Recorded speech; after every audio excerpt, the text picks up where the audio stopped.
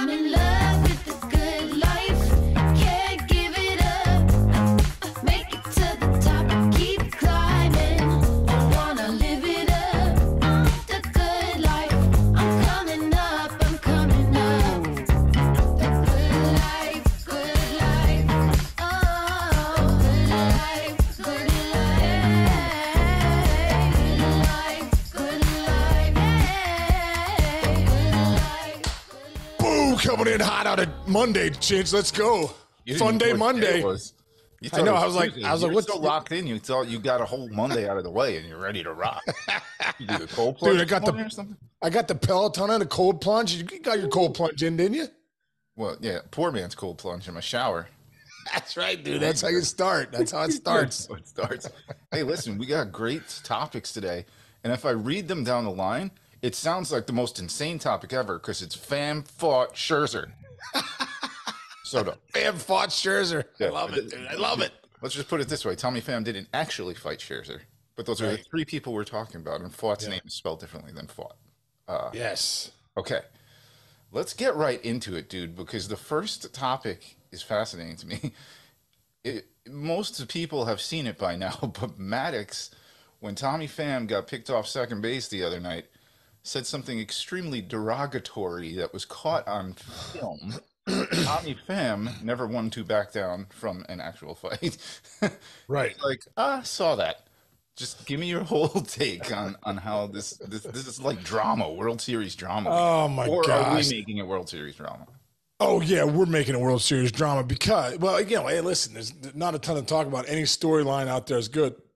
I think one guy you don't want to rile up is Tommy Pham too. Jock Peterson found that out a couple years ago in fantasy football. You know what I mean? But Pham's been swinging the bat well, which has been great. But this just goes to show you, dude, cameras are everywhere. They catch everything. There's so many angles. You can rewind things now. It's just ridiculous. So Mike Maddux, what did he, I know, I don't know if I can say what he said, but he was like, attaboy, DF, he said, Yeah. yeah, you dumb, but here's the deal, bro. And you know it as well as I know it of guys in sports. You're in the other dugout. He's not saying anything to Tommy Pham. He's saying, I'm telling you, I had so many instances too where guys would have bad base running mistakes and I'd be in the dugout. Thank goodness they didn't have a camera on me in the last few months because I 100% would have been a GIF. You know what I mean? Yeah. Because, dude, you're in the dugout. You're in the fight, dude. You're just rattling stuff off and you're saying stuff, So that's not, to me, that's not directed towards Tommy Pham. It's directed towards the moment. It's directed towards, when a guy gets picked off, I'm sorry, you feel that way. Like, what are you doing? Right. Where's he going? That's the one thing in those dugouts is when a guy makes a base running blunder, you're like, idiot. We all feel that way. So attaboy Harper. That was the whole thing in NL. There you go. It's the Harper thing. Attaboy Harper. Right. You go back to Arcia, and then Harper used it as a chip. So, hey, bottom line is we'll see if Tommy Pham can use it as a chip. Maybe he does. Maybe he doesn't. Maybe he dominates. Maybe he doesn't. Who knows? But at the end of the day, you don't want to give anybody any more fuel right now, to get them going. But like I said, man, the Mike Maddux thing, dude, I get it. I'm sorry, dude. Everyone in that dugout is saying that. You just don't want to get caught on camera. Yeah, just don't get caught. That's a good point. Tommy Pham, I'm so happy for him because again, he's been playing with a chip on his shoulder his whole career. He keeps betting on himself when he doesn't think he's getting paid enough and at different stages of his career, and now he's kind of I don't want to say kind of. He's one of the leaders on that team. Here's an example. I don't know if you saw this, but fans especially, were complaining because he was 4 for 4 in that game, had a chance to go 5 for 5 in a World Series, but he's pinch hit for by Peterson. And everybody's like, how could you pinch hit? How could you pinch hit? He came out and goes, no. Everybody stop with this narrative. He went to the coaches. The game was out of hand. He walked up to the coaches like, hey, get Peterson in at bat so he has an at bat in a World Series right now. Yeah. At least get him his shot right now. That's almost like coaching. Like, hey, get your feet wet. Dip your toe in the pool because we might need you later on in the series. That's a leader. right there. Yeah. Yeah. Tommy Pham gets it, man. He is a leader. And Torey Lovullo says since he's been over here, he's been a big leader. Hey, he's a big voice. He's a big personality, and gets his boy Jace Peterson in a bat that he'll never forget in the World Series, because maybe that moment doesn't come up again. I mean, I think Torey Lovullo said if it's 7-1, yes. If it's 7-2, probably not. I mean, that's how that's how close it was. So Pham knew the time was right. It gives me the chills, man. And that's what it's all about. You know, you're with those guys all year long. Those are your buddies. Those are the guys you grind with every night. You spend more time with them than you do your family. Like, if you can grab your teammate and say, hey, man, go get in a bat, man. I'm so excited for your World Series time. Like, that's a leader. Like a leader isn't that, I sometimes hey, what are the definition of leader? No, you know what a leader is? A leader is someone that treats you the way you want to be treated. A leader is a guy that's respectful. A leader is a guy that leads by example. He goes out and plays the game hard, or a leader treats other people well. A leader makes you feel good about yourself. A leader pats you on the back when you're struggling. A leader is a person that leads the way, and leaders lead from the front. You know what I mean? And like when a guy like Tommy Pham, I'm right behind Tommy Pham. Like, if he's rolling, I'm rolling with him, because he's got courage, he's got passion, he's got resiliency, he's got tenacity. That's what you think of when you think of Tommy Pham. So, I love what Torey Lovullo said. Like, yeah, he came up to me in the dugout and was like, I want to get Jace Peterson at bat. So good for Tommy Pham. 4 for 4. He's also been huge this whole postseason, man. I interviewed Tommy Pham back when he was with San Diego a few years ago, Chinch. I believe it was right before COVID. And one of my questions was hey, man, wherever Tommy Pham goes, Tommy Pham wins. Why is that? And he's like, I'm a winner. He goes, I expect to win.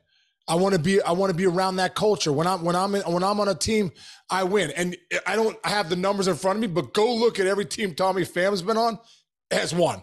Yeah, yeah. And not only that, it wasn't working out for the Mets. And of course, some New York reporter, like, I'm not going to say, puts a microphone in his face to kind of get some trash talk from the Mets season, how bad it was. And he was like, stop right there. Don't talk about them like that. They got guys over there. They're going to win. They're going to figure it out. You don't often hear that from the guy that gets traded away from a team. Again, like you said, winner quality. No, Chance, that's a great point, because you know what? It's when things are going wrong shows who your true character is. We're all the best ever when things are going right for us, right? Sure. It's when we get our feathers ruffled a little bit, shows who we really are. So Tommy Pham, hey, we don't want you over here. We're going to trade you over to Arizona. Hey, what about the Mets? What do you think? Hey, man, they're grinders. They're doing the best they can. It wasn't their year. They're going to get it going next year. Bam. Mm-hmm. Character in a place where he could have totally taken a shot at them and doesn't. I love it. I love me some Tommy Pham right now. I didn't know Monday morning I was coming out with a love fest for Tommy Pham, but I love it. Good job, Tommy Pham. All right. So now to the fought part of the Pham fought Scherzer section of the thing. You noticed something, or well, you might have been reading about this, whatever, but you actually got to put a hitters meeting together when you knew you were going to be facing fought during the season with the Yankees. And now he's made some adjustments. Go ahead. Tell us what you learned. Well, listen, this is a game of adjustments, brother. This is a game. We all know that, especially at this level, because if you don't make it's a small tweak here and there that can make you, make you an all-star or make you a minor leaguer. It really is. But you got to find the way to make those adjustments, and you got to have the right coaching. Brandon Pfaadt was getting I think he had a 9 ERA, and then he got sent down, and he was up and down, and Brent Strom, the pitching coach for the Diamondbacks, who's one of the best in the business, man. Strom's, his track record's incredible too, right? What he's done. So him being over there with Arizona has been absolutely huge. But what he did was, and I noticed this when I did the hitters meeting, we played them one of the last games of the series of the year with the Yankees in September. Strom moved him from the third base side of the rubber to the first base side of the rubber. And you might not think that's that big a deal, but that's, you're talking 3 to 4 inches probably, right? Well, what it did, Chinch, was he started to develop a two-seam fastball to lefties, right? And his sweeper and his slider to righties became more effective because it gave him 3 to 4 more inches on that side, right? On the glove side, right? So a righty, the angle was when he was on the first base side. Yeah, face me. Face the camera when you Get your stance. Right, yeah. So a righty, when he was on the first base side, that ball would tick back and go from a ball to a strike, right? So it would come in as a righty, a ball to a strike. Here it is, and I could just crush it, right? Mm-hmm. Now what's happening is, and this is what great pitchers do. This is what elite pitchers do, and this is what Brandon Pfaadt's starting to realize. Pay attention to the pitchers in the big leagues, bro. They don't want to throw strikes. Mm. They want to throw strikes early, and they want you to chase. That's their whole goal. But the reason they're big leaguers is because they make the strike they make the ball look like a strike. Mm. So what he's doing now is being on the third base side, that slider and sweeper that comes in and goes away from the right-handed hitter looks like a strike till the last second, and it's a ball. Gosh. But it's getting chase. And that is making him such a better pitcher. So he's getting chased on the slider and sweeper because he's on the first base side of the rubber now. He used to be on the third base. Yeah. And he's also using the two-seamer against lefties, right, to get them off it. And he can still bury that slider sweeper in there. And he still has an upper 90s heater. Yep. So he can work that upper rail with the four-seamer, and then he can crisscross the plate, dude. It's an incredible adjustment. And one of the things I loved, one of the quotes that he had was, and I love this, man. All of us out there, at the end of the day, life is not 10% what happens to you, 90% how you react. The only control we have in life is how we respond to things. That's the bottom line. So things are going to happen, good, bad. You're going to get sent down. You're going to dominate, all this stuff. Well, when he got sent down, he could have gone to the corner, sucked his thumb, going to poopy pant land, and been like, you know what? Can't believe they don't like me. I can't believe I get sent down. Maybe I'm not good enough, blah, blah, blah, blah, blah. No. He said, what's the adjustment I need to make? This is a positive for me because I can go down now. I don't have the pressure of being in the big leagues. I can really work on some things. I can get my work in. I can get my process in, maybe find a new routine. I can see what it's like to get on that first base side of the rubber, see how start working a little two-seamer. Let me find out what grip I need to use. What's the pressure I need to put on it? What's the spin rate can I get on it? And he did all these things and went down. Next thing you know, his response was one of, I'm staying positive. I'm staying tenacious. I'm going to continue to have courage down here. And all of a sudden, what happened? He comes back up to the big leagues with renewed confidence because that started to work in the minor leagues. And in this second half, as a matter of fact, when I did the hitters meeting with the Yankees and we were going over Brandon Pfaadt, I was looking at his numbers going, wow, this guy's numbers aren't that great. And Brett Weber, who's, one of the best guys who does a lot of the analytics for the Yankees, he was the one that told me, hey, listen, he's having more success now on the first base side of the rubber. So we started to look at it. We're like, wow, this stuff's playing good. So we went through the meeting. Dude, Pfaadt pitched well against us. I think we got him a little bit, but his stuff was better than what his numbers had shown. Wow. So when I saw him this postseason, everyone's like, well, Brandon Pfaadt, look at his numbers. I'm like, no, that's so deceiving. Those numbers are just, that first half was so bad. The second half was better, and he's even getting better. So it's fun to watch, man. That's awesome, dude. That's good analysis right there. Yeah.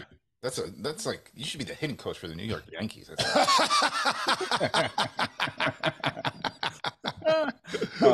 All right, moving on to the Pham Pfaadt Scherzer time. Dude, cool note. I hadn't even thought about this because we remember Scherzer so much as like a Tiger. Then you forget that he was a D-back, right? Yeah. Starting in the World Series on the same mound where he debuted 15 years ago at the start of what is 100% a Hall of Fame career, correct? Wow. Oh, dude, 100% Hall of Fame career. There's no doubt about it. Yeah, isn't that incredible, man? Crazy stuff. He started off with the Diamondbacks, and here he is back with them. 15 years later, man. You say it's hard to get back there between like him and Longo and guys like that. Pretty amazing stories. That's a good part of the World Series. Yeah, it's so cool, man. I'm sure Scherzer's going to have. Listen, you don't forget that. I'm 49. I still feel like I was just called up to the big leagues. So, those memories are in your mind. So, 15 years for him, he's still in the league, dude. He's going to feel like he's going to have the jitters of, wow, this is where it all started for me. There's going to be some nostalgia, no doubt, in how Scherzer feels, with this game 3. But I think one thing is you gotta look at, what does he have? 6 2/3 innings. Yep. He's given up 7 runs. Yeah. So, he hasn't been locked down. Right. Hold on. 6 2/3 in a month and a half. Those and 2 starts during the ALCS has allowed 7 runs. So I think he was better his second start. Will he be better in his third start back? I think so. I mean, obviously, I think Max is one of the best pitchers of all time. Like we said, he's on the Cooperstown road 100%. There's no doubt he's going to be in Cooperstown. But I guess the biggest thing is who's going to show up tonight. And I think with Scherzer, does he have life on his fastball so he can wipe out, so he can wipe you out with the slider changeup? I think that's the biggest thing. So we'll see. We'll see early. We'll see early what kind of stuff he has. Because like I said with Fott, what made Fott so good is right now is he throws the strike to ball. And that makes you an elite big leaguer. Nobody does it better than Max Scherzer. Right. In this guy's career, that slider looks like a strike at 55 feet. And at 57, it starts leaving you, and the hitter's already committed. The changeup has such great fade on it and such great arm action that when it's right down the middle, it looks like a 4-seam fastball. But guess what? It's not. It's a fading changeup that leaves you. It's pretty nasty. And that's what he does so well. So we'll see tonight. Can he throw that pitch that's the strike the ball chase pitch? You'll see it early. If these guys are chasing, you'll know his stuff's on. If they're taking and getting into high leverage counts, it's not on. I love it. He's locked in. Hey, and just one other note. So he has 6 2/3 innings pitched, 6 strikeouts. So like he's getting his stuff is there. He's giving up a home run in each game that's kind of bit him a little bit. Keeps the ball down, like you said, and like his stuff is there. It's just a matter of like getting some cobwebs off too. I mean, he pitched. Yeah. He pitched on 9-12, and then the next time he started was 10-18. Oh, it just so happened to be in a championship baseball game. Right. Right. So like, right. And are you ever going to bet against him? Never. No. Never in history. The guy pitched on a mound with a broken nose a couple of years ago. Remember that? Guy's crazy. Kid. The other thing is this guy, people forget, he bet on himself. When he was basically Cy Young Scherzer with the Tigers, he did not sign that contract. He was going into a free agent year, and you tell any pitcher in the world, you better like sign now. You could blow out at any moment. He pitched an entire season without the next year's contract and pitched deep into the playoffs, and was Well, I think he made himself $60 million. Absolutely. Made himself $60. The numbers jumped up. It was incredible. Yeah, like crazy. It was like 140 to 200 or something like that. Yeah. Like legit. Like all because he was like, nope. I'm gonna see what I can do. Yeah. And he did it. You know what I mean? It's incredible. But yeah, Chinch, it's a great point, dude. We expect so much out of these guys. The guy didn't pay. It's been a month and a half. You know what I mean? Like 5 weeks. Yeah. So maybe tonight, being that third start in, now you start to see the Scherzer. And you're right, 6 2/3, 6 punchies. That's good. The bottom line is, in the postseason, you got to keep the ball in the yard. Mm-hmm. You got to find a way to keep the ball in the ballpark. So if he can navigate that, and if the stuff he gives up are singles and some doubles and keeps the ball in the ballpark, we could see a nice start from Scherzer tonight, game 3. All right. All right. I need your. I'm in New York, of course, as I always say all the time. New York. Yeah. The concrete jungle wants a new bat. They want a bat in Yankee Stadium, and these rumors are swirling and swirling now.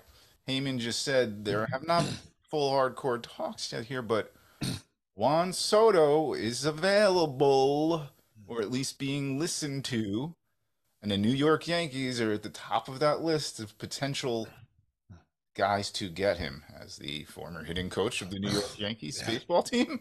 Your thoughts on that possibility?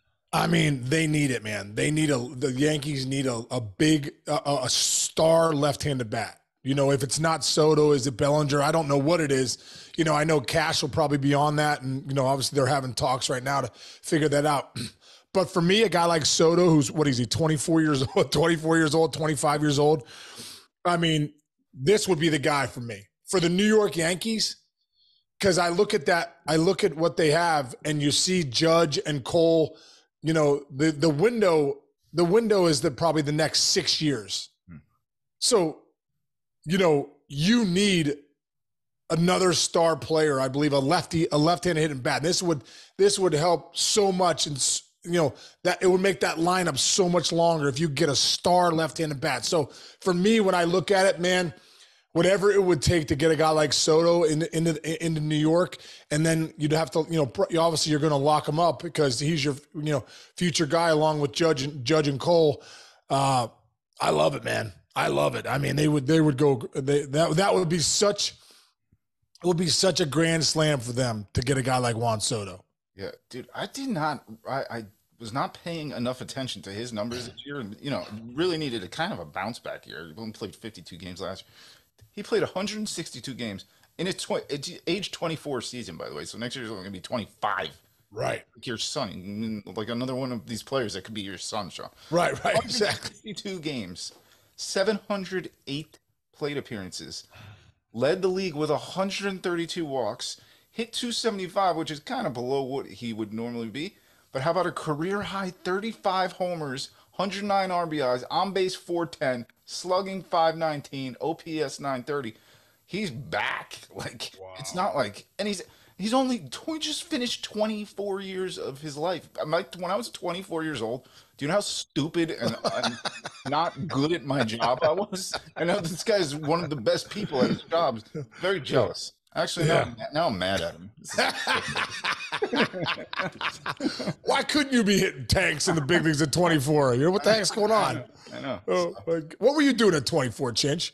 24, I was in Bristol, Connecticut, working on baseball tonight with our boy Rowan Beck. You and Roney, like, hey, we going to Wendy's after the show tonight? Because it wasn't there like a Wendy's. I was like, there's not much in Bristol, but there's a Wendy's. No, McDonald's across the street. McDonald's. There was a McDonald's across the street. There was some wings place like a half a town over, but like I'm not gonna get people from that area mad at me right now. Tell me what I think. I'll just say it this way: it was cold a lot in Bristol. The winters are very cold. That's about it. But yeah, at 24 years old, I was making like $17 an hour trying to make a living as an ESPN production assistant with like no benefits. This guy's making $250 million. He's gonna wind up making $500 million. Anyway. Dude, well, I'll tell you what. I think it was this year, early on this year, he came out the gate scuffling. Mm-hmm. And it was again. He lost. Dude, he could not. Juan Soto's Juan Soto because it goes the other way, but he couldn't get the other way swing going, and he was hitting so many ground balls to the right side. And then you saw it I think it was about middle of May or beginning of June, he started going the other way again, opened up the pull side for him, and became a monster. Yeah, man. Whew. Wow, think about the guys who have left Washington. Harper, Turner, Soto. Yeah, just no wonder. Right Yeah, there you go. Well, yeah. Anyway, and what they wanted in 2019, Harper wasn't there though. Harper was in Philly. Correct. So that's why I'm rooting for Bryce Harper at some point to win a World Series. Yeah. Next year. Next year. Do you think they bring back Nola? I think they will. I mean, if they have the finances for it, I think it's a no-brainer. He's like part of that fabric of that franchise right now, don't you think? Yeah, homegrown. Yeah, I think so. But it's going to be It's a big paycheck, man. No, it's hard. You just locked up Turner. You locked up Schwarber. You locked up Real Muto. Yeah. You locked up Harper. Yeah. It's generational money, man. I mean, and Nola had to fight to like. Everybody loved him, but he was okay, get better. Now he's like kind of like a chip. He is like that chip. It's very similar to how Zach Wheeler started his career. Wheeler with New York. Yeah, and it was like, oh, this is our guy. Oh, maybe he's not as good as we thought. Wait, hold on, he is really good. And now it's like, oh no, this guy's a stud. It's very, very similar path as far as their, not the same stuff, but the same type of. No, it's true. Oh, dude, it's so true. Pull? That was a good pull by me. Yeah, great pull, dude. Great pull. Nice job. It's because of the cold plunge in my shower today. You're ready, bro. You're ready. All right. What do you got going on today? Anything? I'm going to get a workout in right now. I got a buddy of mine. My buddy Michael Wilcox is in from. He's an actor out in L.A. Good, and he's coming in for. He's in town for lunch today, so I'm having lunch with him. And nice. Yeah, just. Where do you go to lunch here? I'm just gonna have him over, have a couple steaks at the house. Oh, that's a good move. Yeah. Yeah, I'm like, dude, let's have lunch. Come to my house, Casey Cafe, we call it. Come to the Casey Cafe. You want some good food? Casey Cafe has you locked down real nice. Oh, I'm looking at his IMDb page. He's done a lot of stuff, this dude. There you go. Yeah.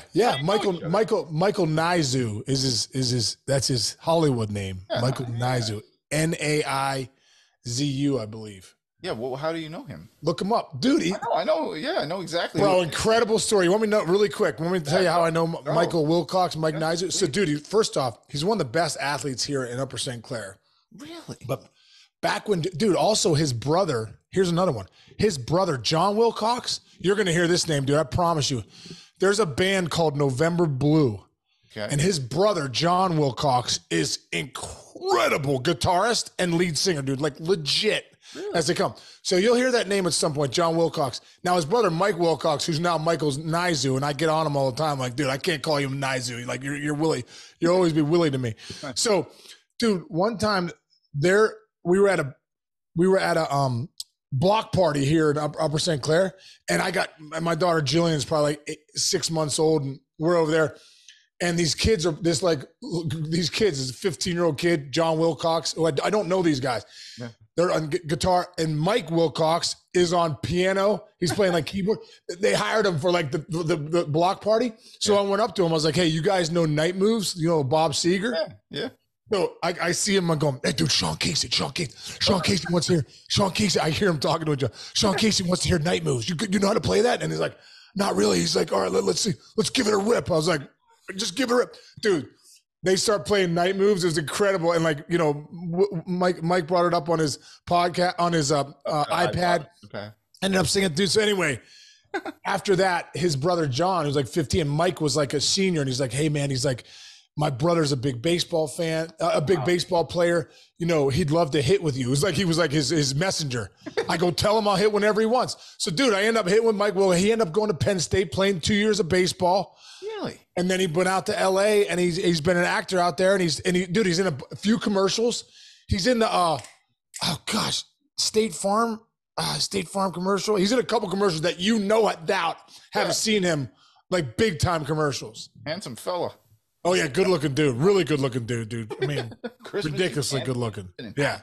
Wow, pretty good. All right. Yeah. Give me an So he's coming over for lunch. I'm making him a nice New York strip at the Casey Cafe. You know what I'm saying? Casey Cafe, I love it. All right, cool. Yeah. What are you doing, bro? Trade deadline's tomorrow in the NFL, so I'm grinding today. Okay, yeah. 33rd team, you're locking it in. I will say this here. A little tease. I was told by somebody who's a very, very, very solid insider. Expect no less than 8 fairly big deals in the NFL over the next day or two. Wow. Heard it here on a mayor's office first. I don't know. Let's go, Chich. Let's go. Yeah. All right. So let's get after it. All right, man. Well, we didn't talk much NFL, but maybe tomorrow. Yeah, maybe tomorrow. All right, bro. All right, bro. Love you, man. Have a great rest of the day. Everyone out there, thanks for listening. We'll see you mañana.